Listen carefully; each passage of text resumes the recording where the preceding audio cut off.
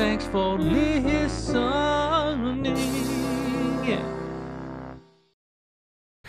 Hello, everybody, and welcome to We Say Things, episode 231. Suns fan here with Cinder Meister himself. Greetings, salutations. Hello. Hello. Dota fans. Yes.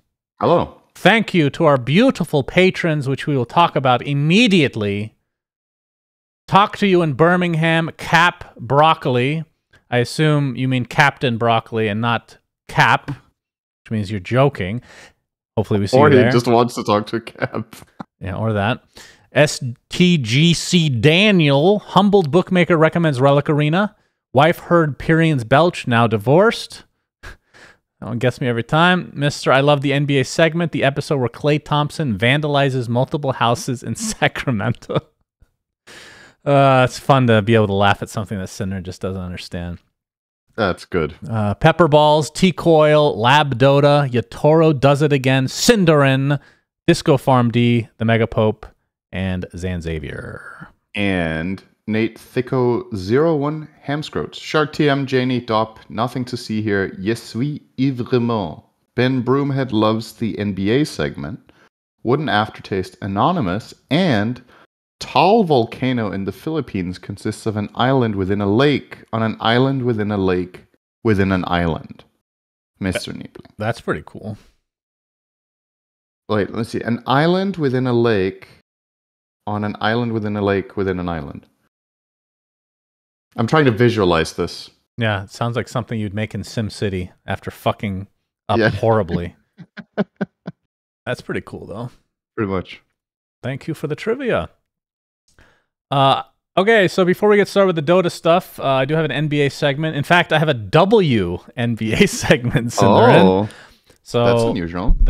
The reason it's unusual is because the WNBA has not been getting the... I mean, it's been ramping up a bit, but obviously compared to the NBA, it's just nowhere close in terms of sponsorship, in terms of viewership, in terms of money in general.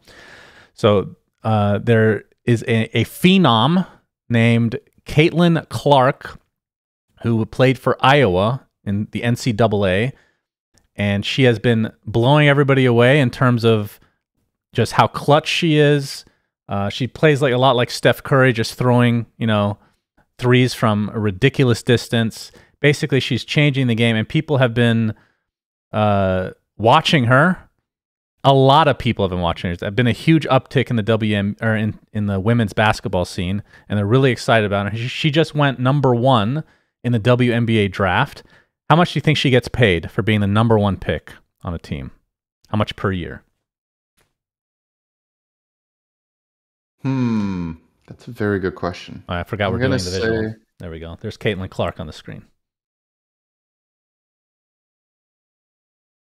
$200,000 a year. She gets $80,000 a year. My other guess was 100K. Like I said, the WNBA... it's very low. Her sponsorships, though, yeah, she's going to be getting... The estimate is probably $50 million in sponsorship with like her... She's getting her own shoe. I think it's with Nike. But yeah. Yeah, she'll be fine. She'll be fine. But yeah, she's going to be the face of the league. She's going to be the face of women's basketball. I think it's really cool. And then transitioning from that to the NBA, Cinderin... This is going to blind everybody. I couldn't find a dark mode one. I apologize. Oh! The playoffs are almost upon us. The play-ins are currently, I believe, slated to end today. As you can see, the Suns actually made the playoffs, so that's why we weren't in the play-ins. We're 6th seed against the Timberwolves, which we'll talk about in just a moment. The Lakers won the play-in, so they're going to be facing off against the Nuggets. They're going to get crushed. The Lakers, that is, of course. You've never been this invested in the play-ins, have you? Specifically because the Lakers could lose. The Lakers could lose, and the Suns were literally one game. If they had lost one more game in the season, they would have been in the play-in. So it was like a very close... Like, everybody's standings are super, super close. And then the last... the Thunder, who's the #1 seed, will play against either the Kings or the Pelicans, and it'll likely be the Kings, I would say. That's just the Western Conference. But anyway, the reason I want to bring this up is because the Suns are playing the Timberwolves, and this is going to age poorly, Cinderin, but the Suns have been playing pretty well the last 2 weeks. I haven't been disgusted to my stomach watching them.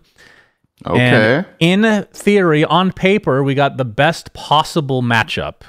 The Timberwolves are really good. I actually like their team quite a bit, but we haven't lost to them this year, and it feels like their strategy in general is to take threes away from teams. Okay, that's their strat, and force them to shoot mid-range jumpers, where we are the best mid-range jumping team in the league. Our top 3 players are all live in the mid-range.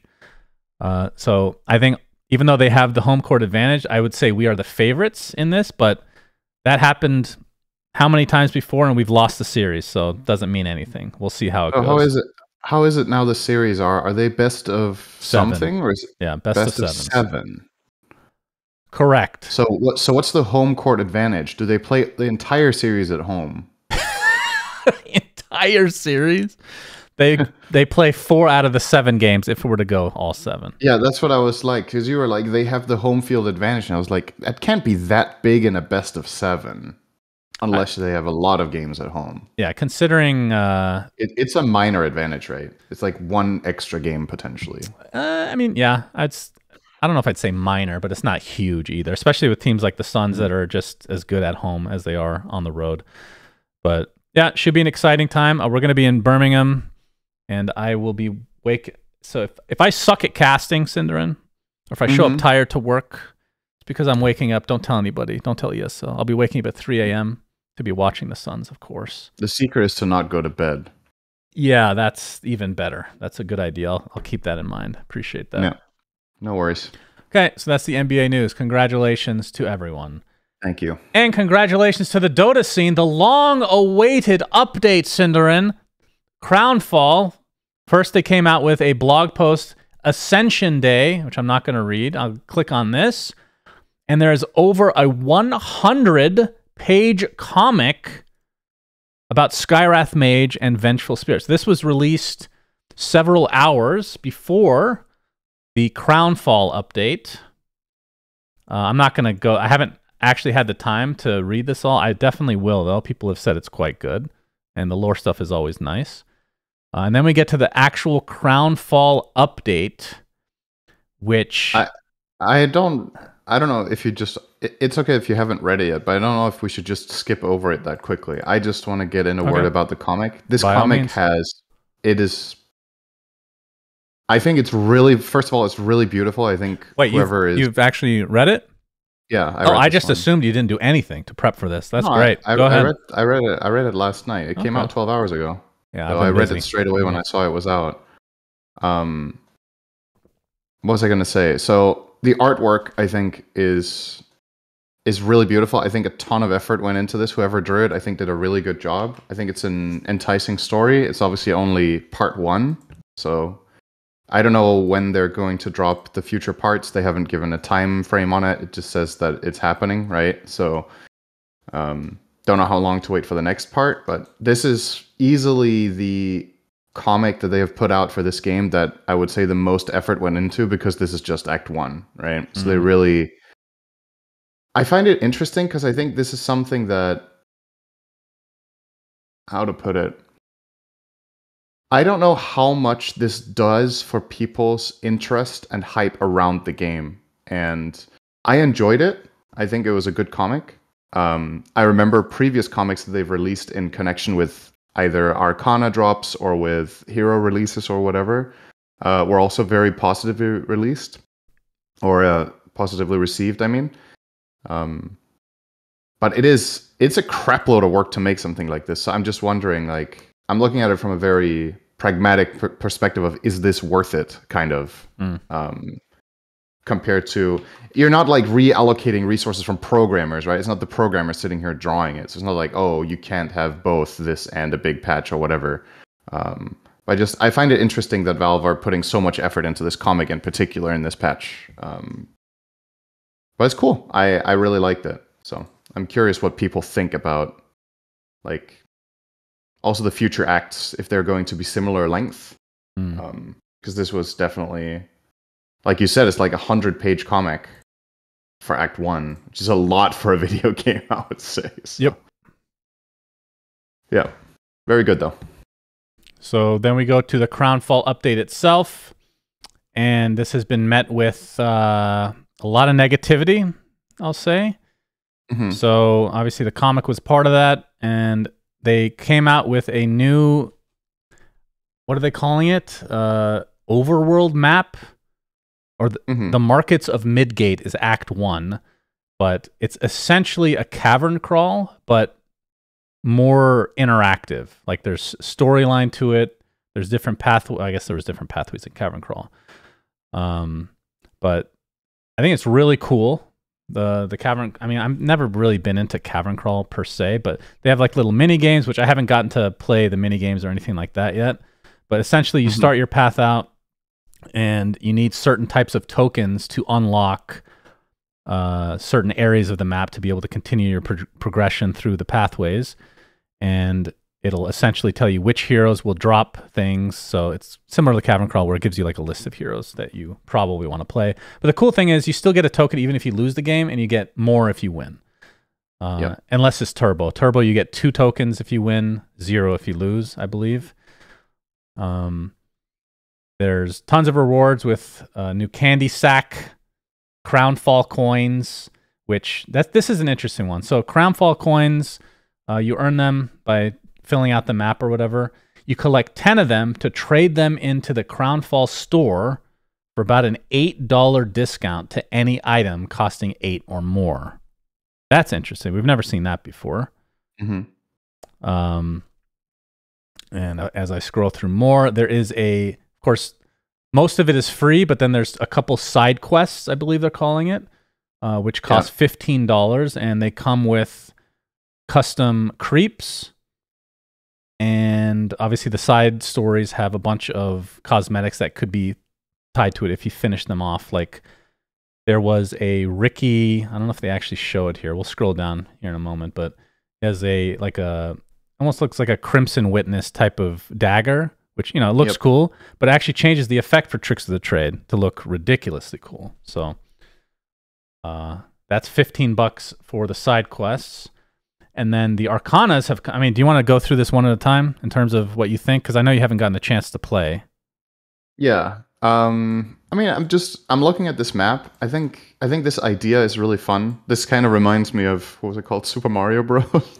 The way this is laid out, where you have like these, I'm not going to say that game pioneered this way of laying out the map, but I think this looks intriguing. I like the mystery part of these like unique encounters, because it's one thing in the previous Cavern Crawl, you're just playing heroes, in advance what you're playing for. There's like, you get like vision range of the next part of the map. So I guess there's mystery to what is where, but what there is, right? Like, okay, there's this many tokens, there's this many sets.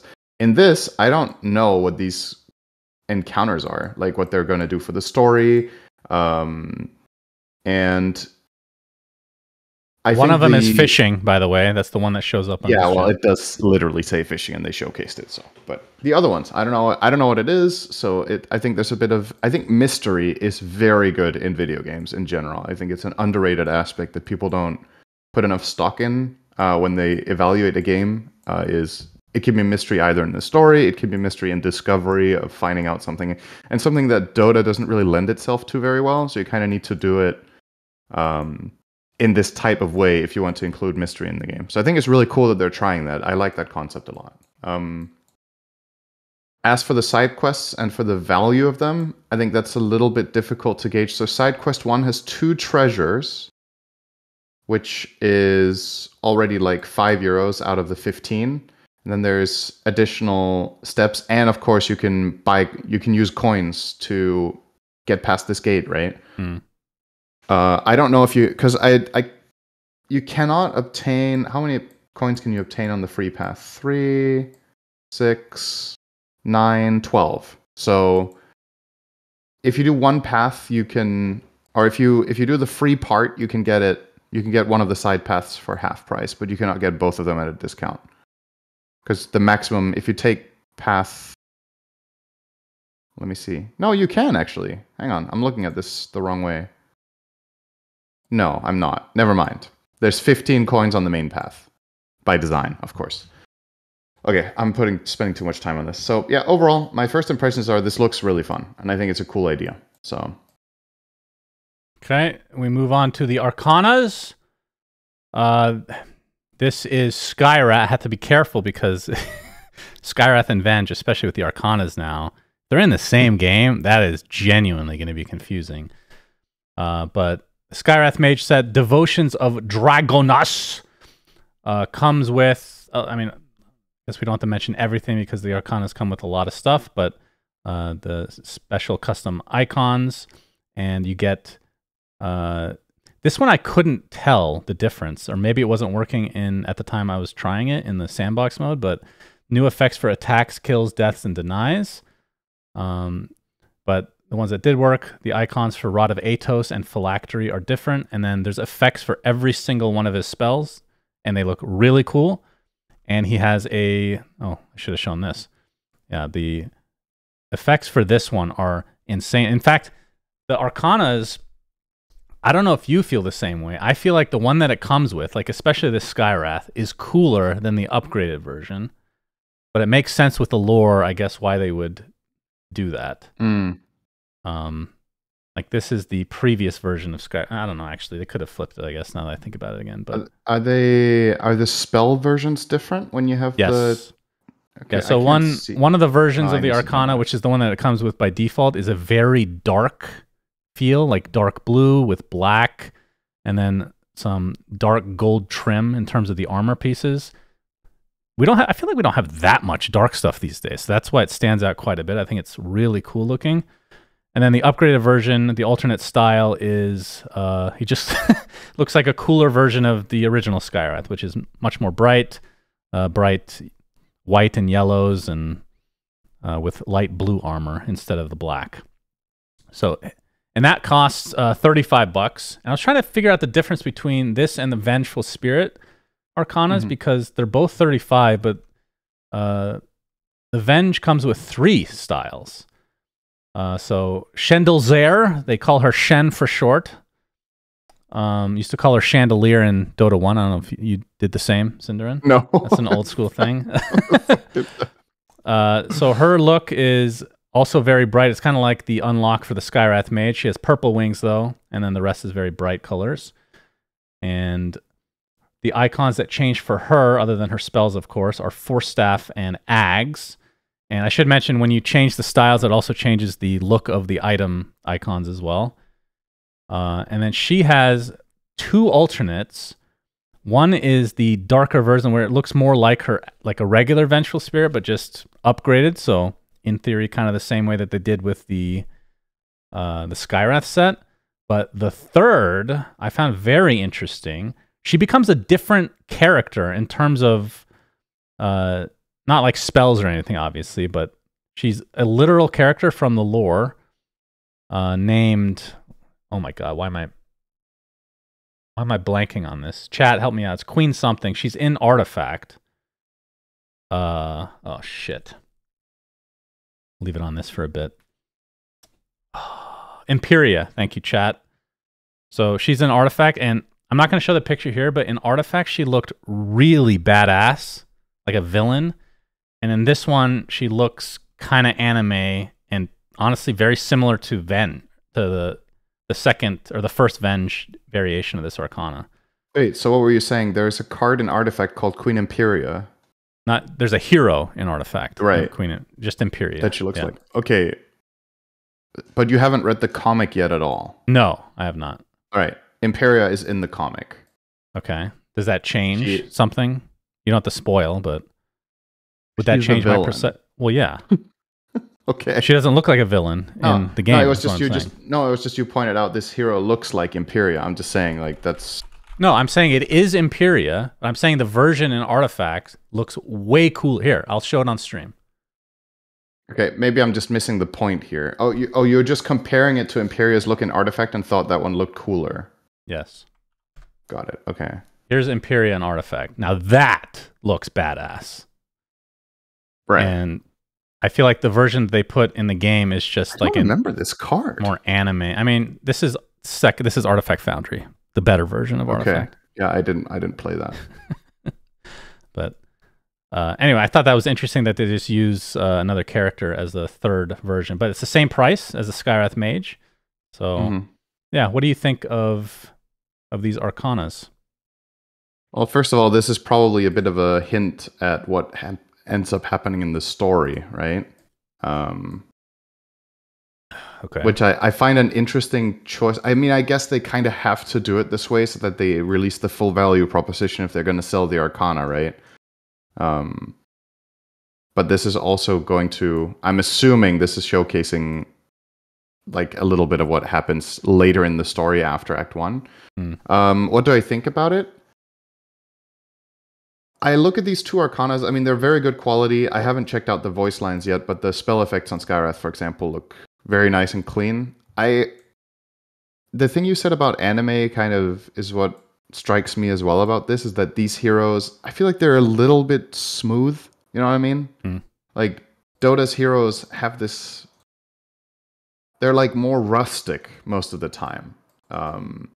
This was some of my criticism with the anime-related heroes that came out in relation to, the anime. The Mirana as well as the Dragon Knight, was that, to me, they felt a little bit out of place in the game because the rest of the heroes had more like a similar level of...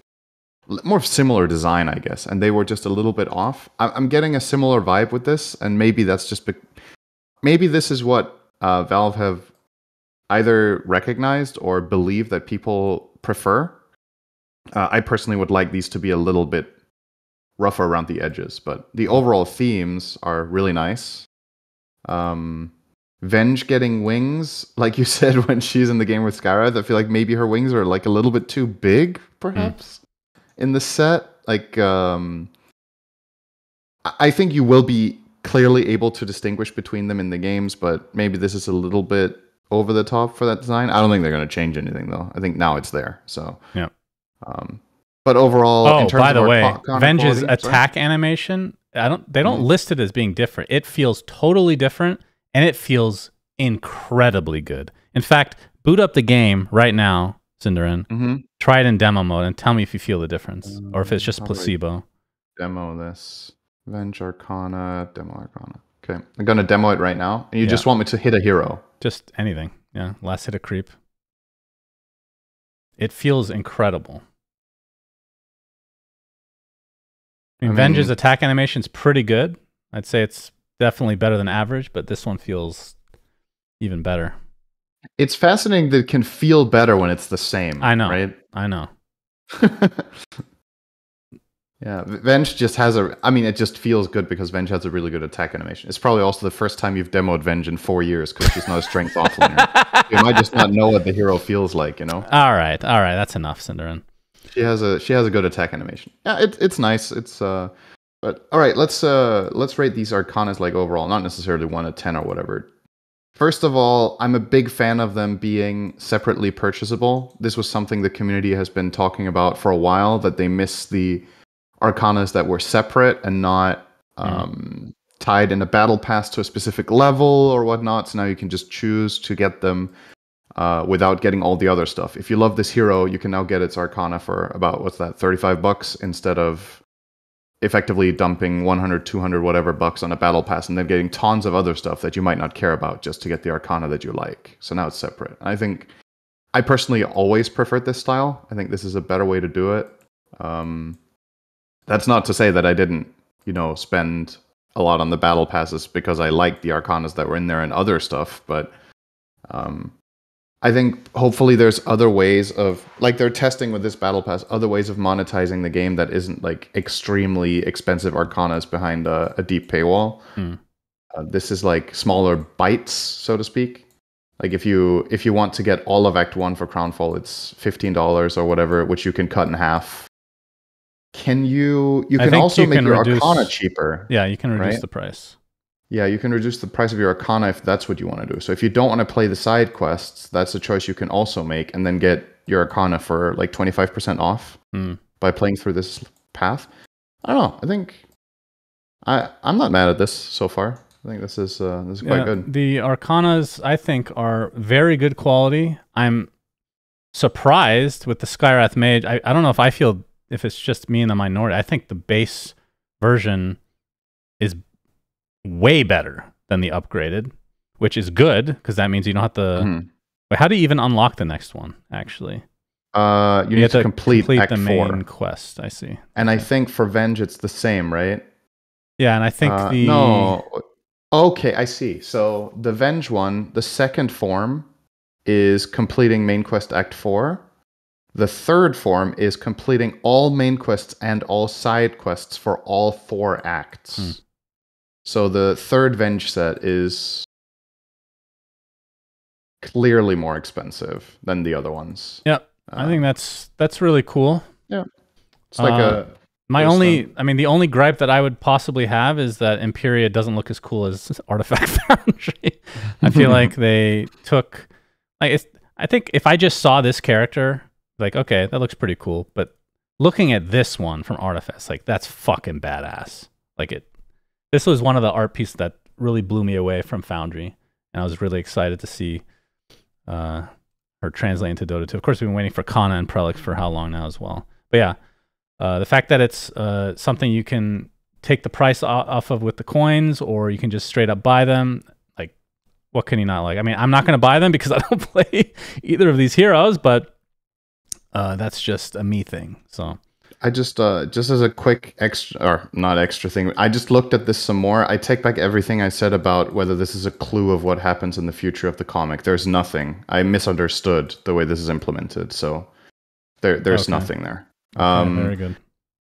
I didn't realize that all 3 versions of the Venge have the same like type and size of wings. It's just a recoloring, right? And Queen Imperia is shown in the first comic. It's an interesting choice that they make her a character, though, right? By making it a skin, effectively. Yeah, I was talking to my chat about this, and I was like, have they done this before? And they kind of have with like the CM is a wolf. Like the persona, right. A lot of the personas kind of change who they are.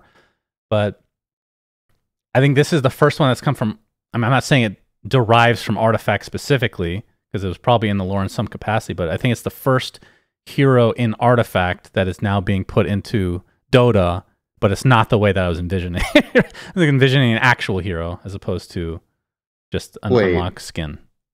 So this third skin, the Queen Imperia one, has to have custom voice lines, right?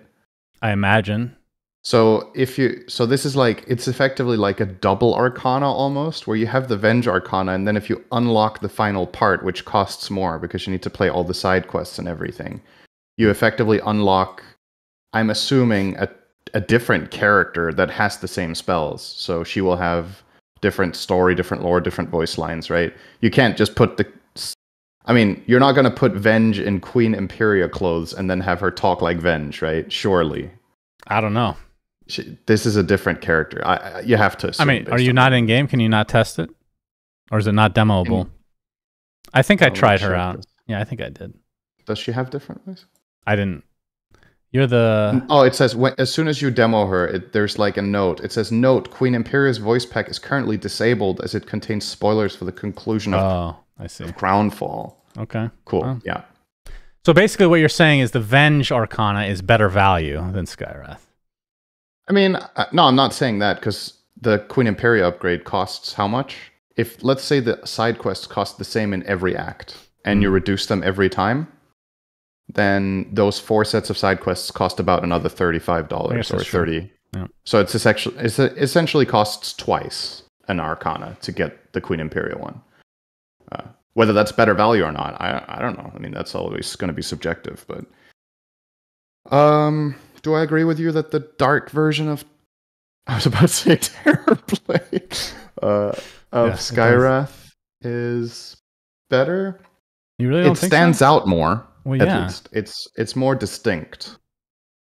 As for the spell effects themselves, I think I like the spell effects more in gold, but maybe I like the character more in dark. But you can't separate the two, right? Like the way I think about it is when you're using an Arcana, or really anybody that's not you, putting stuff on their hero for cosmetics, they want to look as different as possible. And the first variation is literally does not look like Skywrath. But then you could argue that, well, having the gold one is going to be less common, so that's where you look the most different than the population. Yeah, but I would argue that the unlock, you can tell it's Skywrath. Because that's kind of how he looks. He just looks like an upgraded version of regular Skywrath, you know? But doesn't really matter. But yeah, these are very, very, very good Arcanas for sure. Moving on, we're not going to go through every set, but of course there's a bunch of treasures in the, I keep wanting to say Cavern Crawl. What are they actually calling it? Whatever, the Cavern Crawl equivalent, the upgraded 2.0. And, what was I going to say? Oh, for this at least so far, there's no keys to unlock treasures, which, round of applause for that. That is the worst fucking system in existence, and this one is far better. Wait, is that actually true? I'm pretty sure that's true, but now I'm questioning whether that's true. Remind me again what the difference is between buying a key to unlock a treasure and paying the same amount to unlock a treasure without a key. Nothing. Well, that's not true. Okay. Because this doesn't have a key, but it has a price. You cannot obtain these treasures without buying them, I think. Right? Is there a free treasure in the path? Hang on, let me see. Like when you get where do I find when you get a chest drop, actually this happened today. I got a chest drop from the last event they did, which was God knows how long ago. I'm like, oh, a free chest. I'm like, oh wait, it's not actually fucking free. It's because the chests aren't free either. That's the difference. You have to obtain them via playing or buy them off the market, and then a key to unlock them as well. It's just there is one personal free treasure toward the end of the free path. So you can get one of the second treasure. And then in the side quest areas, there are a treasure 1 and a treasure 2 in path 1. And in path 2, there is... No, never mind. There's 2 free treasures. There's 1 treasure 1 and 1 treasure 2 on the free path. Yeah, there's definitely a few sets in there that I would say are quite good. Not all of them are in the rares. Well, yeah, on this, they actually are showing some of the treasure 2s. But yeah. So there's going to be 4 acts to this Crownfall event, if you want to call it that. The next one will be unlocking in mid-May. And I believe it should be semi-monthly or close to monthly. Because it ends August 8th, I believe, the 4th one. It's just to give you guys a timeline. And you can play every act until then, as they unlock. Yeah, I would assume so, yeah. I think they've specifically stated that. So when Act 2 unlocks, Act 1 doesn't close. You can still play Act 1. It's funny how that gives you 4 months for everything, but only 1 month for the last act. I'm assuming that's what it means. So essentially what they've done is they've taken Cavern Crawl, upgraded to 2.0, if you want to call it that. They've made this into... You could call it a miniature battle pass. It doesn't look the same at all, but if you go into... I assume Fortnite's like this because they actually popularized this version of a battle pass, but I've been playing Helldivers who have the same thing where you can have multiple battle passes and you put whatever credits that you own and you can put them into whatever you want. And this is kind of a way to reform that in a way and make it more interactive with mini games and whatnot, which again cannot attest at all to if the mini games are even good. But yeah, I think the way that I would describe this update, before we get to the negatives, is on its own, without any other context, Cinderin. Yeah. This is cool. This is very cool. I know a lot of people like Cavern Crawl. I was never a huge fan because it kind of ruins games because people are just picking shitty heroes that they suck with. But this definitely makes the Cavern Crawl more interesting. I think that goes without saying. I think the Arcanas... you don't have to play a specific hero, right? You can play a subset to get the tokens, so you're not as pigeonholed. They did have that in Cavern Crawl. I don't know if it was for all of them, but you remember, like it was like tanky heroes or heroes that have this. So there were a list before, but this is bigger. This is much bigger.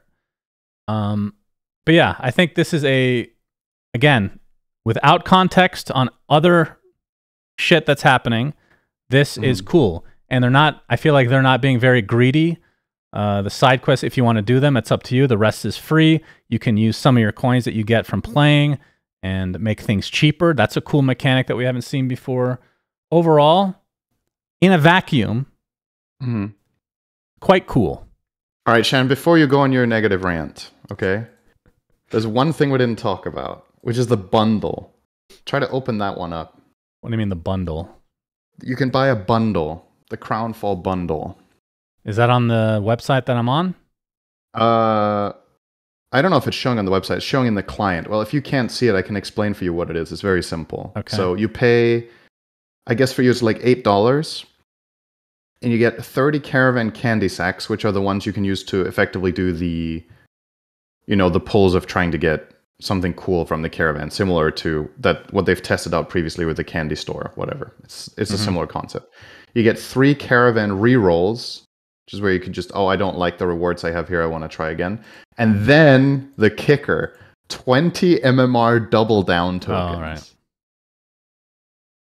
I think that a lot of people will buy this for the MMR double down tokens only, and there's going to be a lot. This is going to sell a lot. I feel like the double down token was one of the favorite parts of the battle pass for a lot of people.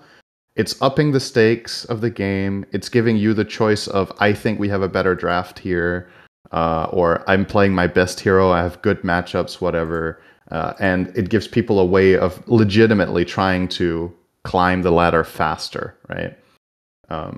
I love double down tokens when they had the battle pass. I felt like there were too few of them. I would have loved to have more. But I don't know how many levels you had to do to get one more token or whatever it was. But this bundle, I wonder how many people are literally just going to shotgun these bundles, just get double down tokens for every game. It's interesting. It's not something they've sold before. Yeah, so that's true. new. And I wonder if they've tested the system. I mean, obviously they've tested a shitload with the previous battle passes. How these end up working. In theory, if you're good at understanding drafts, this should be a net positive. But people probably also have a very warped idea of how much they know whether a game is going to be a win or a loss, right? So it's fun. I like this. I think the tokens are cool. I don't know if they should be in a bundle like this, though. That's the question. But anyway, that's very different. So I'm curious to see how that's going to impact the game. If there's just going to be people doubling down in every game I play now with this, I'm curious. Okay, go ahead. So other side of the coin. I'm not going to go ham, by the way, if you were waiting for that, Cinderin. I've gone ham in the past. But so again, in the vacuum, update's pretty cool. The problem is the context outside of it, which is the expectations that have been set over the course of, how many months has it been? It's been since September. So that's 7 months, let's say, give or take. There have been several posts about how this is a huge update. They specifically talked about Crownfall being that update. I assume they've kind of butchered a bit of the patch to put it in earlier, like with the new features, the quality of life stuff they put in like a month ago. But several times they talk about an enormous gameplay update. I believe that's the quote. I don't have the link with me right now, but at some point they said gameplay update. And I think the thing that people want the most right now are some sort of gameplay update. Reworking ags, shards, the balance, but a lot, not just a letter patch. And then Ringmaster, which is still not anywhere to be seen. And that is the main reason people are really upset. I feel like if this was in conjunction with Ringmaster, then maybe it's like, okay. And with a little word that there's going to be a big gameplay patch coming, then I don't think there'd be much complaining at this point. Right. I'm not sure how much Valve actually cares about that. But regardless, I have to say, and I have genuinely lowered expectations in the last couple years with like these updates. So that means I'm just generally not that surprised when things are kind of underwhelming or whatever. I am shocked at how underwhelming this update was. Again, all the stuff that came out with was cool, and maybe, I don't know if this changes my opinion if in the second act the other stuff comes out, but I feel like that shouldn't be the case. Yeah, I'm extremely disappointed. At least put Ringmaster in, like something gameplay related. So I wanted to correct me if I'm wrong on this. I've seen this narrative. I feel like I've seen this narrative all over Reddit. Where is Ringmaster? Valve said early 2024. They never did. The teaser says 2024. Okay. Am I missing something? Like, Ringmaster was never meant to be an early in the year hero. Then they would have written early 2024. They just announced the hero very early, and then you could argue, okay, should it take that long to make a hero or whatnot? But I am not disappointed that Ringmaster isn't here, because I wasn't. I had no reason to expect that it had to be. Thematically, it has nothing to do with what Crownfall was supposed to be with Venge and Skywrath. He might become a part of the story, and then they release it with that. That's possible. I don't know. Maybe he's in Act 2, Act 3, whatever. Somehow they weave him into it. But in terms of everything we've seen about the hero lore-wise and the little teaser and how this fits, I don't know if he's even a part of this. That doesn't mean he can't come out until this is concluded, but I don't know if he's a part of the story. We'll see. So I'm personally not disappointed that he isn't in there, because they didn't promise it. Now, am I wrong in saying that is what I'm... Okay, yeah. It seems like based on your chat, I'm not wrong about that. Because I think the thing they said early 2024 was Crownfall, right? Not Ringmaster. And I think that's why people are like, okay, when is Crownfall coming? It's not early 2024 anymore. In Valve time, April is early 2024, but it's a bit of a stretch. I think, I'm going to back up Reddit here a bit. First of all, you're technically right. They didn't promise the hero early. If that's, I'd have to go back and look, but I assume that that's true. I think it's very safe for everyone to assume that the hero would have been done by now. Very safe to assume based on literally every other year. Literally every single fucking year, maybe outside of COVID, that there's been a hero coming out with enough time to be tested and then have an Ags shard added eventually and then put into captain's mode in time for TI. We're at a point now where I don't know if 5 months is enough to be able to do that. And that's if it came out with it today. Okay. So I think I understand why. Technically you're right, but I still think you're wrong. I think I was very much so expecting it. Okay, so for me, this wasn't a discussion of should it take this long? It's just the narrative that I'm seeing is that people feel let down because they were quote unquote promised Ringmaster early 2024. I just wanted to clarify that they weren't. Then we can discuss whether it's reasonable that it's taking this long and if the time that they're releasing it will be good or bad. But I just wanted to clarify that because I feel like it's important whenever wrong narratives are spun that you just dispel them, right? Because we can give Valve crap for whatever we want, but at least keep it honest, right? So do I think Ringmaster should have been out by now? I would say yes, for the reason that you're saying, that give it enough time to be tested and balanced in time for TI. Do I know why it's not out? No, but I also know that it wasn't guaranteed that it would come out now. So Crownfall itself, I'm a little bit in a different camp than you. I'm not massively disappointed. I'm also not mega blown away, but I think this is a fun new system. I think the two Arcanas look great. I think it's an interesting take on trying to make the game feel more fun to just have some sort of progression system like this. I consider this a clearly upgraded Cavern Crawl for me. My concern is that for people that play a lot, the acts are too short. So that's actually the biggest problem here is, given the time frame that you have and the amount of games you need to win, if you play a lot, you will be through this very quickly and be like, okay, when's the next act coming out? But for the good thing about it is for casual players, they have a reasonable chance of keeping up. I think the Cavern Crawl was very overwhelming for people that had time to play 1 or 2 games a day or a weekend, right? They couldn't finish it. So Valve probably has some data on that. How far did people get in their Cavern Crawls? How much did they interact with the system? I think this will be way more popular, personally, than the Cavern Crawl was. So that gets a big thumbs up from me. Like I said, the Arcanas are good. I think a big gameplay patch, I would agree we're due for that. And I also would have liked it to be out by now. When did the last letter patch come out? Was it a month ago? They all blur together to me. Yeah. So I think the reason people are so starved for a big patch is not that necessarily that it's been very long since the last big patch. It's that I think the letter patches maybe didn't do enough. So the meta and the feel of the map, you can have a letter patch that impacts the feel of the game more. We've had that in the past, like some D or E patch that actually shook things up quite a lot. I feel like the previous couple of ladder patches we've had for 734 have been very safe, if you will. They haven't like tried to move the gold or move the balance too much around.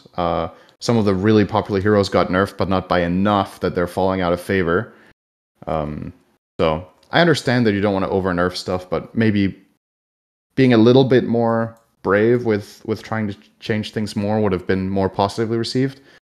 Because patching in Dota is fascinating, right? Because like the game itself has a ton of variety right now. There's tons of playable heroes, but you're always going to be biased toward the heroes that they don't like, and that you don't like, and if they're good for a long period of time, you feel like the game is the same all the time, even if it isn't. So it's just like some bias thing. I would argue from a casting perspective that, well, I'll be honest, I didn't really watch much of this last tournament that we'll talk about eventually today, but when there's a big patch and the formula for the patch, I'm talking about not a letter patch, the formula for how you're supposed to play is figured out, I think it gets really fucking boring. And I think we've been there for quite a while, which is why I've been waiting for a massive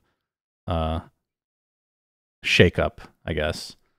Yeah, and that's where I'm thinking a letter patch could have changed the map a bit. Like, the way I see it, the new number patches include some sort of new mechanic or new system, whatever it is. Whereas you could have done an E patch that made some changes to the map in terms of like timings with tormentors or the lotus pools, how it influences laning, some sort of thing about Roche timing, like whatever.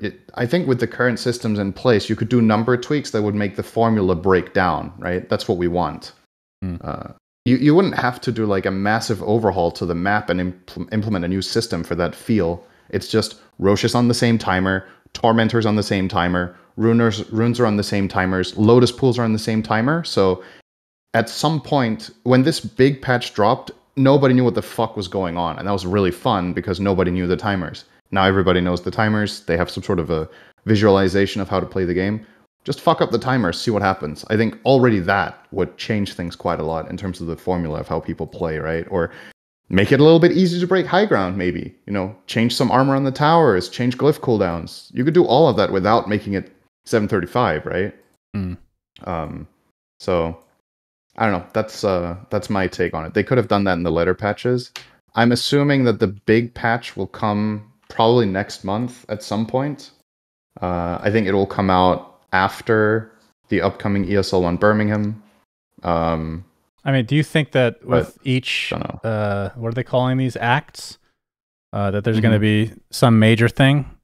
Because the way that, again, the context, the expectation is a better way to put it that's been set, is that this is an enormous update. What we saw today is not an enormous update. Can we agree on that?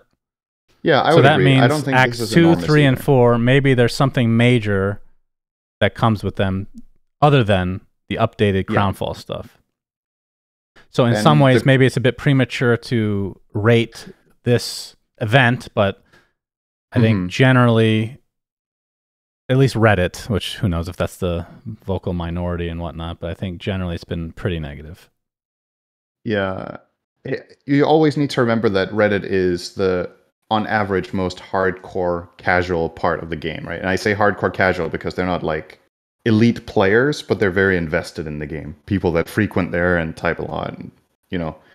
So for the casual player, this is probably something nice to just log into. Oh, cool, there's a new thing. Let's see. Oh, nice, you can play this like path, and oh, this reminds me of this and that game, or blah, blah, blah. I think for them, this is good fun. If you're like heavily invested in this game and you had very high expectations, I agree. I think it's fair for people to have expected more based on the wording. But now the question is, when Valve said Crownfall was going to be huge, was it all the acts combined or the launch, right? And when they made that announcement, was this the original plan? Or did they realize they bit over more than they could chew and they had to divide it into acts to be able to put it out in time, right? I actually think this is pure speculation. This might not have been the original idea, but they might have decided, okay, the scope of what we're trying to do here, we can't get it done in time, so we will break it down into bits and then push those out. If this was the plan all along to do it this way, then I genuinely, I don't think they were trying to like deceive the community or lie to them. I think when this whole Crownfall epoch is over, like these 4 months of it, this will have been a really big event, I think. So this just being Act 1, I don't know. I know I'm always kind of a positive or optimistic person. I'm quite hopeful. I think this is for me, this is a pretty good start to it. And then now the question is, okay, are the next acts going to be like small additions, or will they actually have, you know, some chunk behind them? Yep, but we'll see. Okay. I feel like the response is overwhelmingly negative from what I've seen. I was actually surprised how negative it was. I know Reddit can be fierce, but I mean, regardless of whether the update is cool or not, they're expecting something else, and I think they were mostly justified in expecting something else, because I was as well, and I was severely disappointed, honestly. Even though I look at this update, yeah, this is cool, but I was expecting something else that would, like, in terms of people that don't play that much, like I'm in that category right now. You go through ebbs and flows over 20 fucking years of playing this game, but this isn't really gonna make me play. So what a new hero or major gameplay update would. I was expecting one of the two, I guess. I see. Okay, so either a big patch or Ringmaster to be a part of this step 1. Yep. Okay. Yeah. All right, I think that's because that's what I was thinking to myself. Is everyone's like, I'm so disappointed. I expected more, and I was like, okay, well, what did you expect? And yeah, if that's the gameplay patch, I understand. Like, then this. Yeah, I will say though, in terms of like cosmetics, I'm not that big into cosmetics anymore these days, but this is a very non-greedy approach, so I appreciate that from afar. I feel like this system is pretty good. Hopefully, I also think it does well for them, because then they'll be incentivized to do more non-greedy approaches like this, as opposed to the fucking keys, all that CS bullshit. And without going into detail, looking over every set like we've done in the past, because this episode would take forever, but I would say the overall quality, this is above average for a chest. Yeah, both of them. I agree. Well above average. So they're quite good as well, the treasures, I would say. So. I'd say above average. That's as far as I'll go. Yeah. But we should move on. The gameplay, we should move on. I guess the question is, okay, let me give you a hypothetical here. Last question. You could either push a major gameplay patch with this that isn't fully finished, or you could wait with all of this and release it in 2 weeks together with a gameplay patch. What do you think is the better move? For who? The community? Or like, what do you think would be more well received? So delaying 2 weeks, but you get everything, or staggered? Yeah. Delaying 2 weeks, but then they drop the big patch together with this, or doing this now and then the big patch comes in May. What do you think? So there's no communication, I assume, in this scenario. Oh no, I mean, let's keep it realistic, okay? That's not happening. So,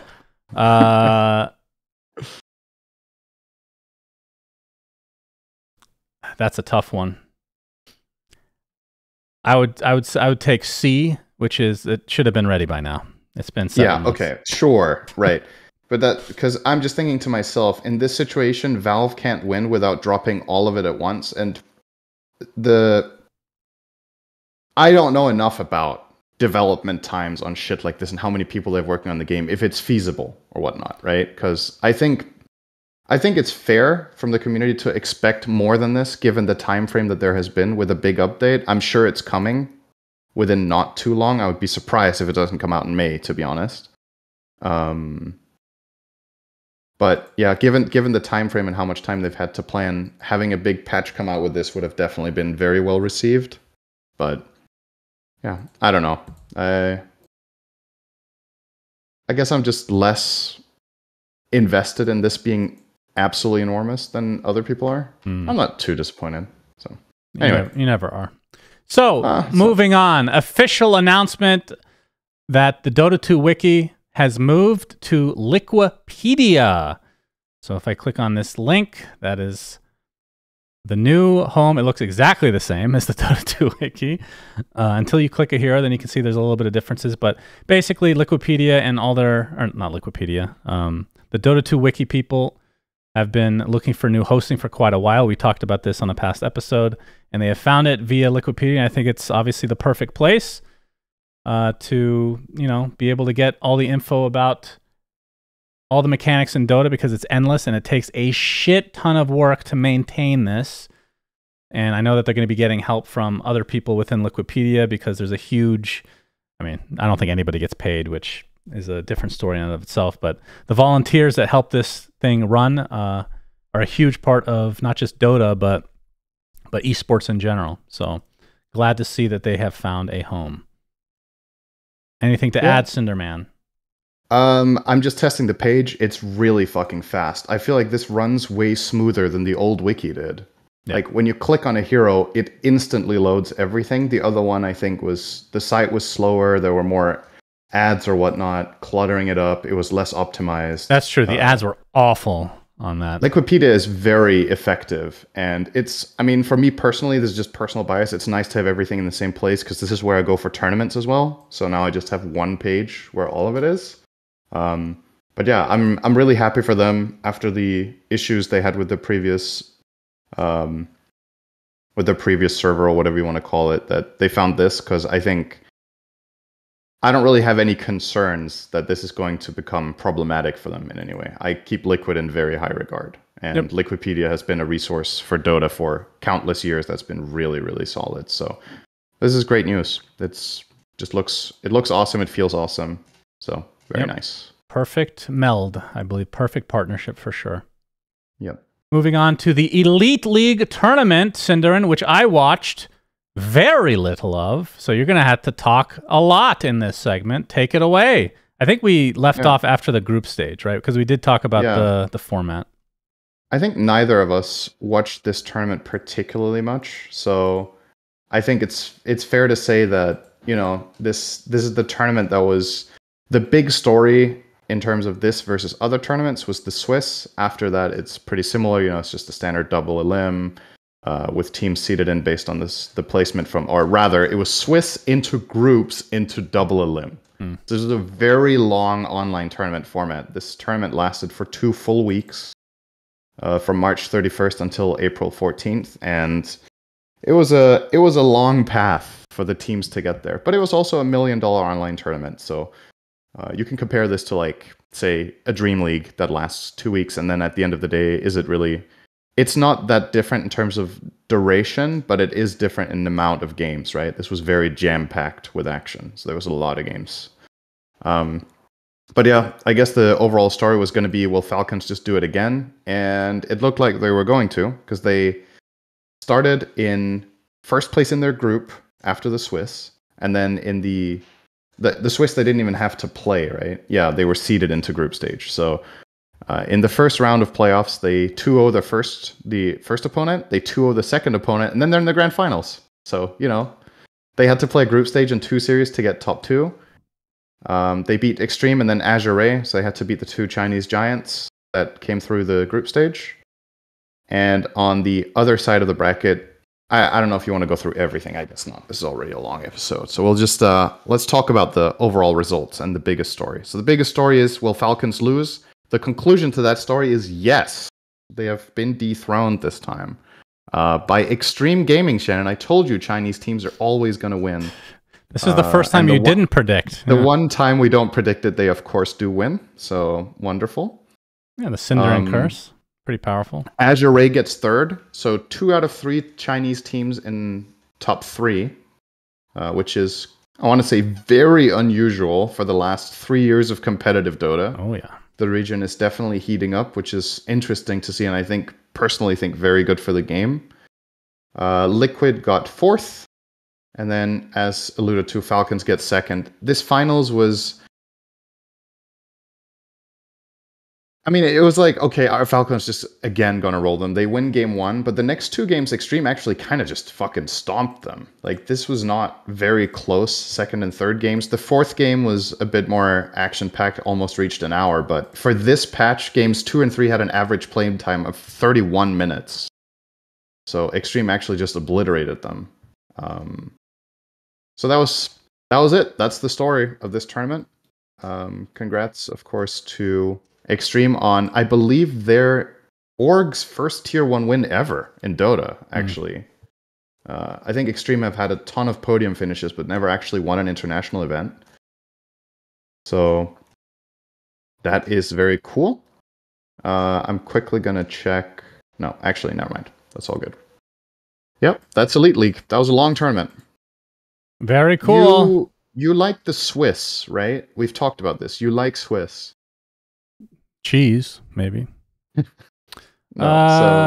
I think it's interesting, yeah. I mean, like I said, I didn't watch much of the tournament, so I can't really speak to whether I like it in Dota or not. No, just the tournament concept, right? Of having Swiss. Yeah, I think it's nice because you don't have any dead games. Like dead series where the games are meaningless. So that's kind of cool. But then they switched into a round robin stage that does have dead games. Yeah. So effectively you just added a Swiss level to the tournament. And then you had the round robin anyway. Well, if you think about it, like the way that Dream League did it, they have 2 group stage, basically the same format. That's, I think, more weird. I think the fact that you switch it up is cool. Yeah, I think that is something that Dream League might want to look at because, yeah, just having 2 group stages and they're both called group stages, I don't know, takes away a bit of the luster. How do you think the community would receive a big tournament like this, $1 million tournament, being run like a CS major? So Swiss into single elim. Do you think people would hate it? Or do you think they would be open to the idea? Well, of course they won't be open to the idea, Cinder, and these are Dota players, okay?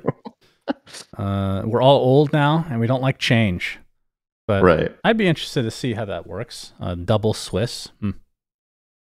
Yeah, and then single elim, which is very I think single elim people definitely won't like, 100%. Right. So, but you could see Swiss into double elim playoffs. Yeah, I think so. I actually think that would be a quite nice format, to be honest. I'm with you. I don't like single elim either in Dota, in particular. But I think double Swiss into double elim does sound quite nice when I look at it. All right. Let's finish off the episode with the place that we are going to, which is Birmingham. That's right. Not Alabama, Birmingham. ESL 1 will be taking place. And you and I will be casting, of course. And there are a bunch of teams here that we would probably have a... You think you can predict better than me this time, Cinderin? I can't, because...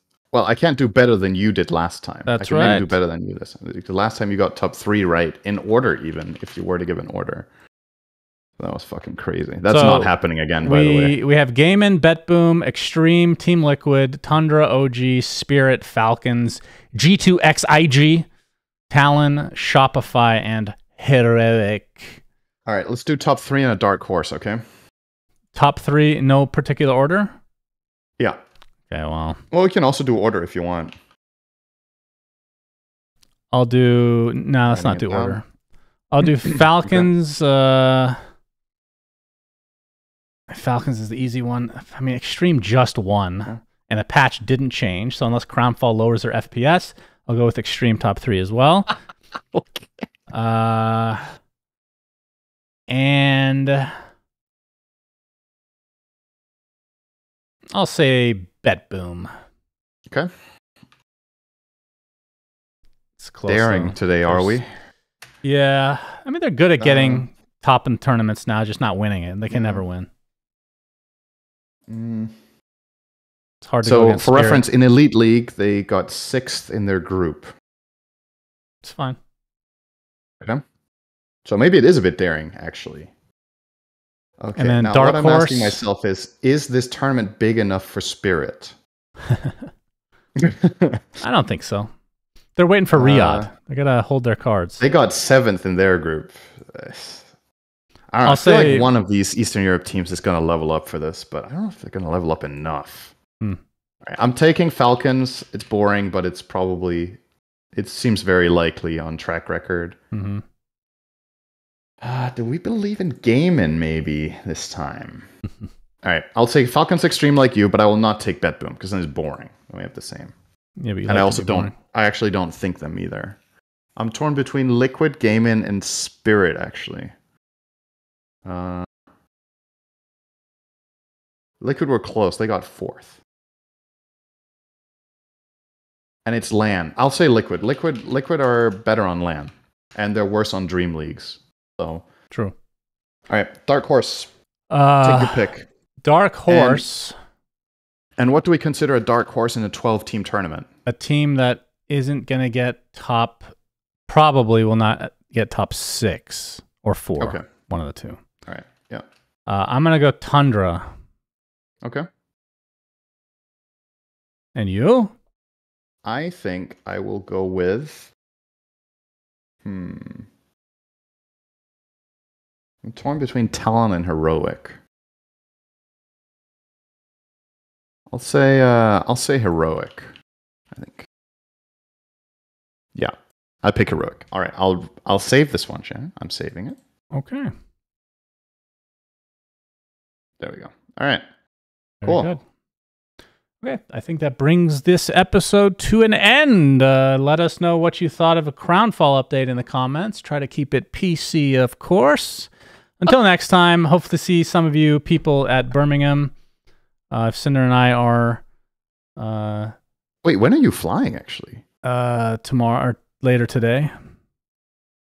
Yeah, okay. My flight is not early, though. You have to though. be flying on the 19th, right? So, yeah, I am. Yeah. Okay, hope to see some of you people there. Until next time, Suns fan Cinder and signing out. Goodbye. We will not be doing an episode in Birmingham. We'll do it when we get back. Goodbye. Oh, okay. Bye-bye. We say things that don't mean anything. Subscribe.